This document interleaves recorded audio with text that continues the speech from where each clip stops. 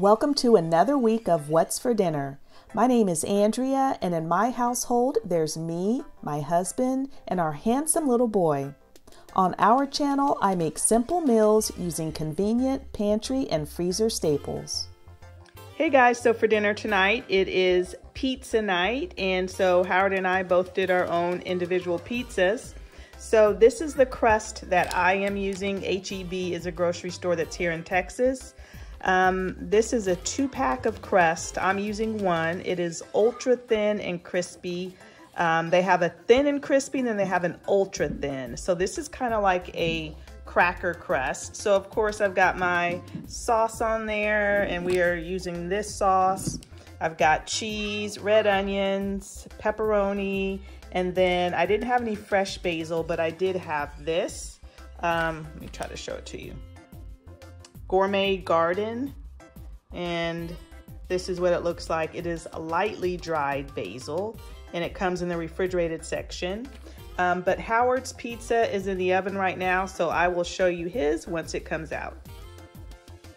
Okay, so this is Howard's pizza, and he is using this flatbread crust from Aldi. We both really like it a lot. So he has just shredded mozzarella cheese or pizza cheese, and then he has fresh mozzarella on top, the red onion sauce of course, and pepperoni, and he also used onion powder and garlic powder. So this is what we are having tonight, homemade pizzas, and we will see y'all next time. Hey guys, so for dinner tonight, we are having some grilled baby back ribs that I had in my freezer. And I actually smoked them on my charcoal grill, so you see that nice smoke ring right there. So I seasoned the ribs with this Japanese barbecue Japanese barbecue seasoning from Kinder's, and it is really very good.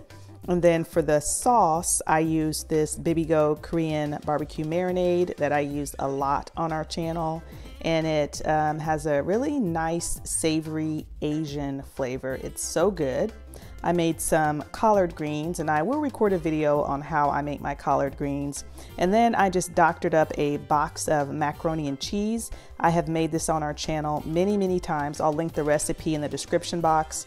But you just use a box of the macaroni and cheese, the kind with the cheese packet, the squeezed cheese, and then to that, you just prepare it according to package directions. To that, you add a ½ cup of sour cream, and then the recipe calls for 1 cup of cheese added in, and then also sprinkled on top. I use more than that. I use about a cup of cheese added in to the macaroni and cheese, and then I just sprinkle a cup on top, or any type of cheese that you want, and then you just bake it for about 20 minutes or until that cheese melts. But anyway, this is what we are having for dinner tonight, and we will see y'all next time. Hey guys, so for dinner tonight, I am trying a recipe that I initially tried probably a year or more than a year ago. It's a Speedy sausage and black-eyed pea skillet. So in my skillet, I browned 1 pound of breakfast sausage, and to that I added 1 chopped de-seeded jalapeno pepper and a ½ cup of onions. And what you just saw me add was just 1 can of black-eyed peas. And the recipe says that you should drain the black-eyed peas, which is what I did last time, but I felt like it was too dry. So this time around, I just added in the juice right along with the peas. And then I'm going to season it with a little bit of onion powder and also some garlic powder. I'm not going to worry about adding in any salt because that sausage has plenty of salt. So all I'm going to do is just stir this up really well. And then I'm going to cover and cook this for about maybe ½ an hour because I do want those peas to get nice and soft. Okay, so here is everything all plated up. I'm serving mine over some basmati rice. If I didn't mention it, I'll make sure to put the recipe in the description box. The recipe doesn't mention this, but it's really important to let those peas simmer down with that meat. So I let mine simmer for about 35 minutes, and they're nice and tender. and serving some cornbread on the side, just some good old Jiffy cornbread that I had in my pantry. And if you're not a fan of black-eyed peas, this would really be good with black beans and also pinto beans as well. Really quick and easy weeknight dinner. So this is what we're having for dinner tonight, and we will see y'all next time.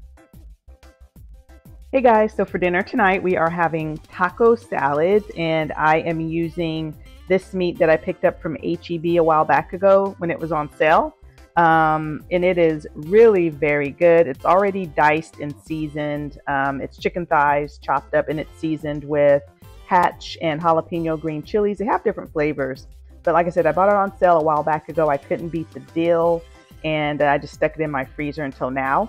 But I wanted to show you how I make my version of a quick and easy Mexican rice. So in my saucepan here, I have about 3 tablespoons of oil and about, I don't know, less than a half a cup of onions. To that, I just added some jasmine rice. It's 1 cup of jasmine rice. I'm just going to stir it around just a little bit. Okay, so the rice has gotten a little bit brown. To that, I'm adding 1 packet of this Mia Rose. I found this at Walmart. You can find it at other places too. I think I've even seen it at the Dollar Tree. But each box comes with 4 little packets. And so that's what I'm adding in right now. Now, if you happen not to have Mia Rose, I have also used this. It is really good. It's Nor bouillon. It has chicken and tomato flavor all in one, and it's really good. So if I don't have the little packets, then I use 2 teaspoons of this bouillon, and it is so good. And then after that, you're just going to add the rice needed for your, the water needed for your rice. And you're just going to give it a good stir and cover and let the rice simmer until it's cooked. Okay, so everything is ready to be assembled. Let me show you the rice. Here it is, nice and fluffy. I also made some refried beans and added some cheese on top. Here is the chicken, and it is really very good, like I said. And then here are our taco salad shells, and this is the brand of taco salad shells that I use. And if you've been with our channel for a while, you know I talk about these things all the time. My mom started making them when I was younger, or buying them, I should say, when I was younger, and so I have continued the tradition. They're just super hard to find now. But here they are, and they just bake in the oven on a little former that comes with them. Very easy to make. I did kind of overbake them just a little bit, but let us get our taco salads assembled, and then I'll show you how it all turns out. Okay, so I've got everything all plated up. This is Howard's plate. He has everything on there, and he added salsa, cheese, and sour cream. This is my plate. I have everything as well. Not as much as he does, but I've got everything on there except for sour cream. So this is what we are having for dinner tonight, and we will see y'all next time. Hey guys, so for dinner tonight, we are having these sirloin steaks. I have these in my freezer. I got these on sale from Kroger a while back ago, and I've actually made them on my channel before. But I couldn't beat this deal. You get 2 sirloin steaks for $2.88. Can't beat that. So I do remember last time that I didn't really feel like these steaks had a lot of flavor. So I am going to be using this 5 pepper, 5 salt seasoning from Adams.